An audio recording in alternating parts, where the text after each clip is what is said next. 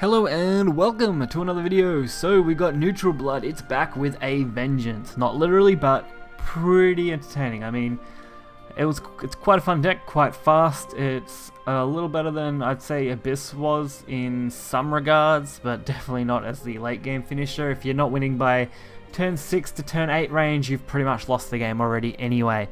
Also, if your board is completely demolished and your hand's pretty empty, you're also pretty screwed. But I thought, why not? Neutral Blood, bringing it back. Let's get right into some games.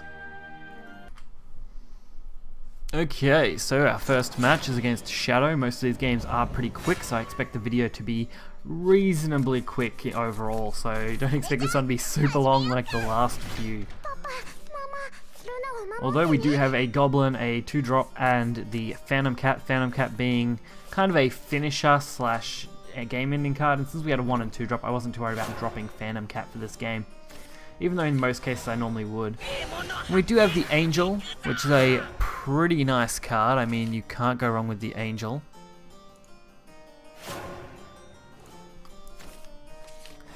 We also have, obviously, like I said, the Archer, so we've got our nice curve out, 1 through 4 now.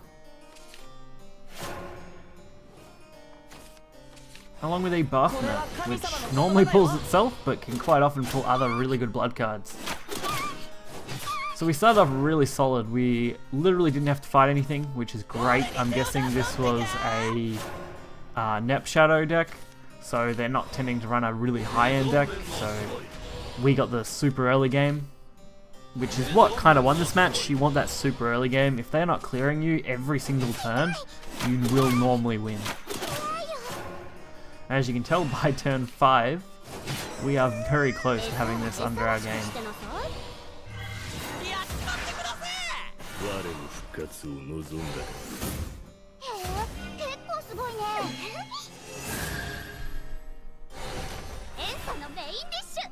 So we got Phantom Cat on turn 6. It's not quite early enough. We've got the really solid amount of damage. I'm trying to think on what to say now. We've got the double Bahamut, which is really good. That's a lot of damage. Unfortunately, I did have to go with the Big Knuckle to kill off this 4/4. I would have been just short of going for lethal. And next turn, I've got the Phantom Cat anyway, so I wasn't really too worried. And turn 5, the worst they could really do is Cerberus, which isn't a big concern. Or maybe a Lurching Corpse, or some sort of combo that would have dealt damage, but there just wasn't enough to really worry about at that point.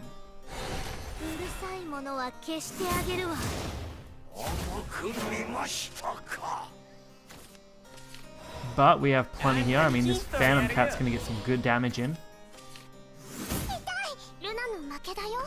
Although we had like 100 options for lethal anyway, and I just kind of wanted to go with that because I knew I could evolve the 2/1 and go for 5 anyway. Next up is Sword. I mean, Sword is a pain in the ass in most cases. But fortunately, this deck, having enough aggro, managed to out-aggro the Sword deck.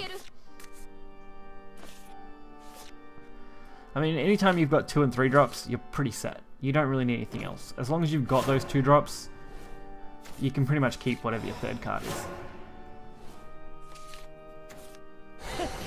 Fortunately, the Quick Blader made a little dilemma. I was pretty much forced to play a Actress instead of playing the Bahamut, which is what I would have preferred to have played.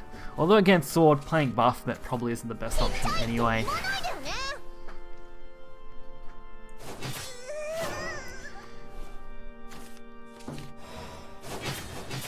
We've also got the Grim Cyclone, which is great for blocking out this ambush, so why not play that out while we got the chance?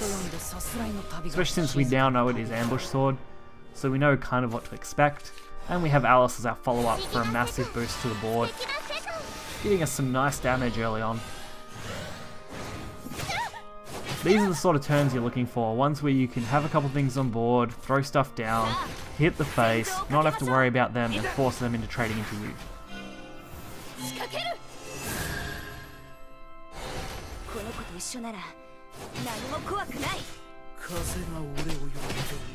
So they try and aim to kill off the board for the most part. They do leave up the Alice, which personally would probably be a mistake at this point.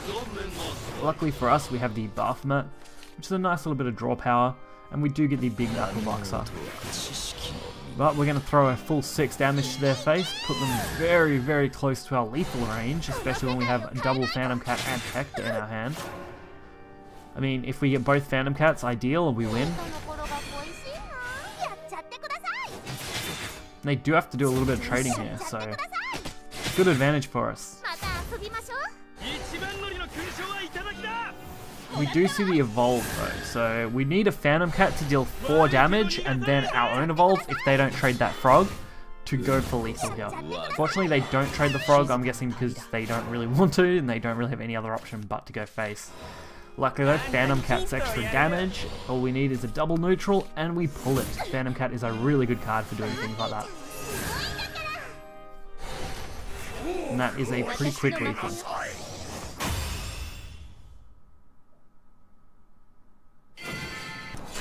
And our final quick match is Dragon. I really haven't been seeing hardly any neutral rune in this recording. Like, last couple of recordings I've done, because I normally do them in lots, I haven't really seen any this day, so that's why we haven't had many neutral rune matchups. Not that that's really a bad thing, I mean, it's interesting. So we've got all the 2-drops we could need. Dragon is a little bit of a difficult deck because they will drag your games out, making things more and more difficult. Fortunately, no turn 1 or 2 play, so we know we're in a set there. The Bahamut does pull itself though, which is kind of crappy. Could be worse. I mean, we could have absolutely just bricked our own hand and had nothing to play in the start of the game, but fortunately having stuff was a good advantage. Throwing this angel, use all our points. I mean, turn 4, we've got a few good options, so why use the angel later when we can just use it now? There's Grim Cyclone thinking it's a beast. It's really not a beast.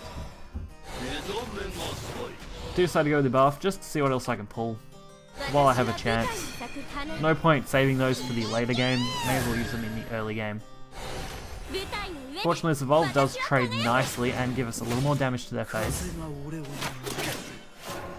Like I said, it's not an easy matchup against Dragon. They're healing, their board clears, they're just ramp in general. Makes things really difficult to win before they can get up really high. Fortunately, Hector being available, 3 more damage and a ward. But here come the shenanigans. Sybil being an absolute pain in my neck every single time I have to come up against it.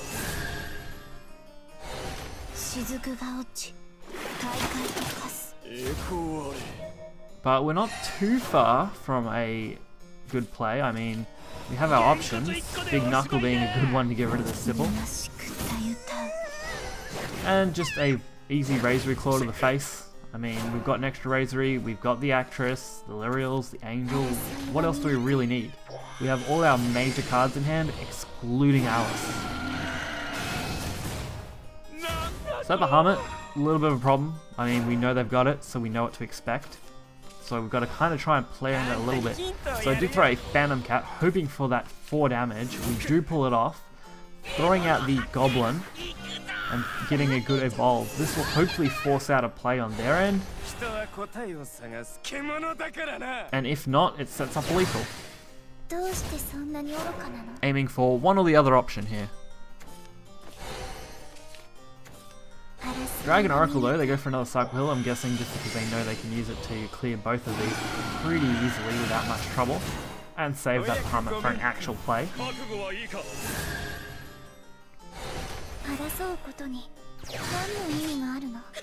We do have Grimnir, not the best card right now.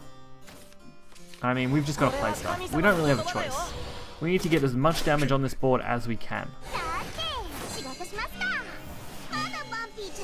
Which is exactly why I hit face with this Archer. I mean, if I can get them into 7, we can get pretty close to lethal. I'm going to trade this, so the odds of them Bahamuting is very small.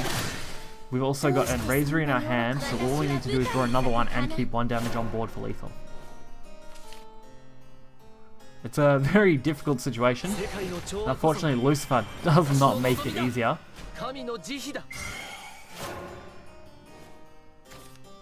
But Alice pulling off our lethal. That's an extra 3 damage to the board and our 3 in hand. Plus, since they didn't get rid of anything, it gives us an exact 11 damage lethal. I bet they did not see that coming.